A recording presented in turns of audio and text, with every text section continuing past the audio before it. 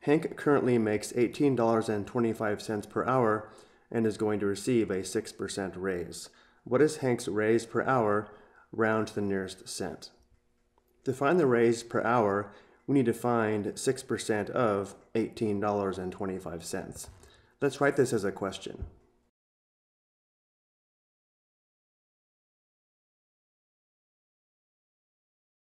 To find the percent of a number, we convert the percent to a decimal and multiply. If we let the variable r equal the raise per hour, we can say that r is equal to 6% as a decimal is 0.06, and then times 18.25. 0.06 times 18.25 is equal to 1.095. We're told to round to the nearest cent.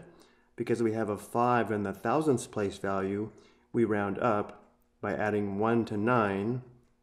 9 plus 1 is 10. We perform an exchange, which gives us 1.10.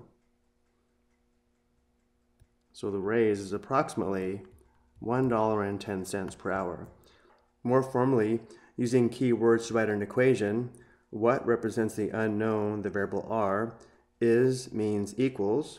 6% as a decimal is 0.06 of means multiplication, giving us times 18.25.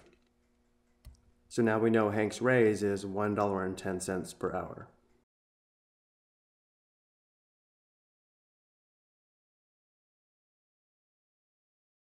Next, what is Hank's new hourly wage round to the nearest cent? There are a couple ways of doing this. One way is to simply add the raise per hour to the current hourly wage of $18.25, which would give us W is equal to $18.25 per hour plus $1.10 per hour, which gives us $19.35 per hour.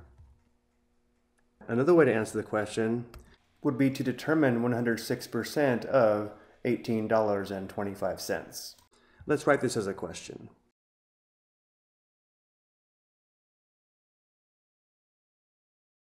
We have 106% here because 100% represents 100% of the starting wage per hour, and then plus an additional 6% per hour, which gives us 106% of the beginning wage.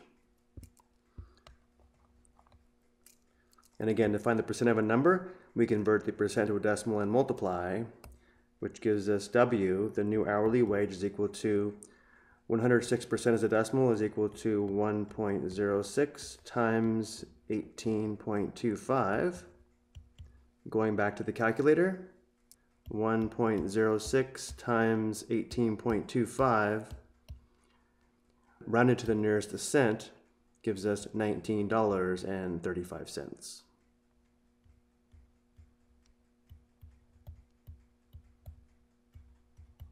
Or again, as an equation, what represents the unknown, the variable W, is means equals.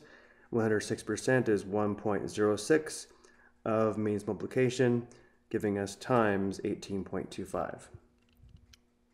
Whichever method we use, we now know Hank's new hourly wage is $19.35 per hour.